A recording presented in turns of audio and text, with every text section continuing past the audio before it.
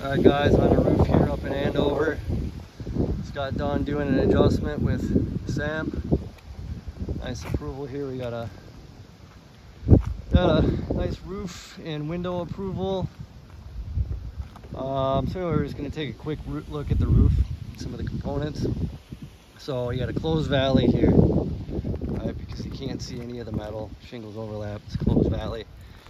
Come down here and take a peek. There should be metal, rolled valley metal underneath this valley.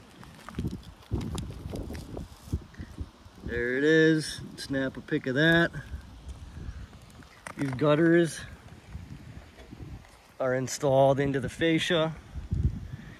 Sometimes you gotta watch out. The strap might be installed up below the shingle. You get some pictures of that. We charge for detach and reset. Down here, you're gonna have a starter strip. That layer right there, below the shingle.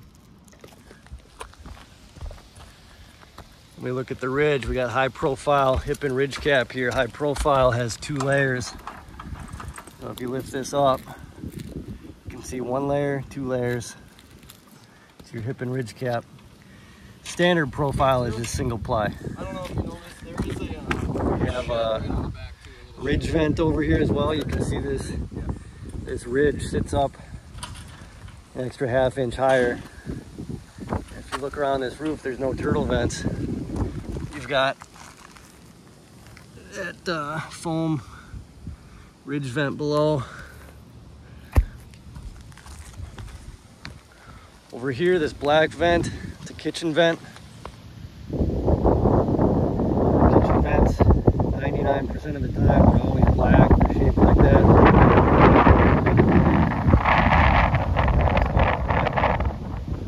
Bathroom vents look just like that. They're just smaller, they're 4-inch.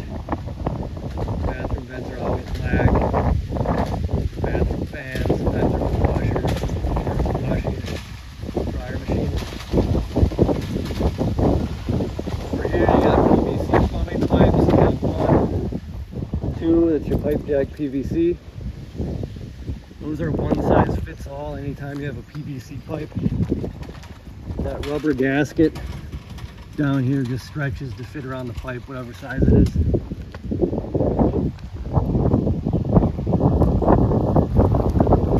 You got a bath vent over here. You got another PVC pipe jack. And that's for the plumbing stacks.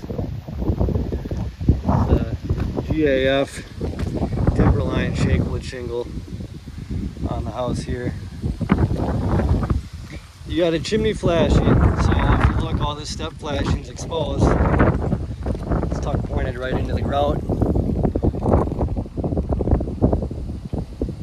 What we'll do is we'll end up likely replacing that. We'll put new step flashing and we won't tuck point it into the grout, but we'll cover it. We'll grind a line into the chimney and cover it with a riglet cover. It's basically just a counter flashing to cover that step flashing.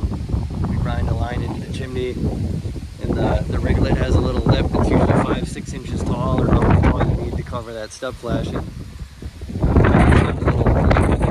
Maybe a ½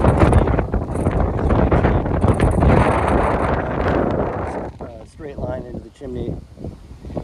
Tap the lip of that riglet in, and then cock it, and that'll cover all this step flashing. There's pictures of the riglet in the field below if you don't know what it is. Over here we got a furnace stack, so we don't really ever touch these. That's your rain cap or your furnace cap. And then down here you got the furnace collar base. We're doing the roof, we just pop those up, nail them back down, so we just detach and reset. If you ever see one that's rusty, the base can rust out, then maybe we would replace it, or you just get some metal tape over it. We'll spray paint it all when we build the roof. It's kind of a pain in the butt to deal with. So, and then last thing we've got here is we've got a skylight. So this is a fixed skylight, so it's non-venting. You always have to check your skylights, see if they vent or not. This one's got a natural interior on it currently. Nowadays they ship them all standard with white interior, which looks like it would work pretty good because it's matching right up to a white ceiling. So when we order this roof, we'll probably order a white fixed skylight. And you always want to measure the frame size. So you measure the outside of the frame from here to here is the width, and then you measure the height. So from here down to the other corner. This one's 22 by 47 and a half. It's a pretty standard size for Velux. And then you want to try and find some brand marking. So if you look here, you can see on the glass, you got a little Velux decal. And then if you go down here, this is really what you want.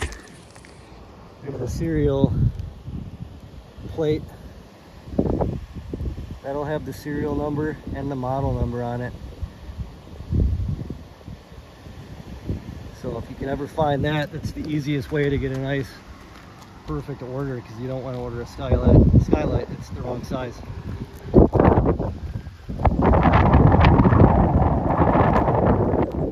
with that, we're going to get some elevation lines down on the ground. We're going to do a window diagram.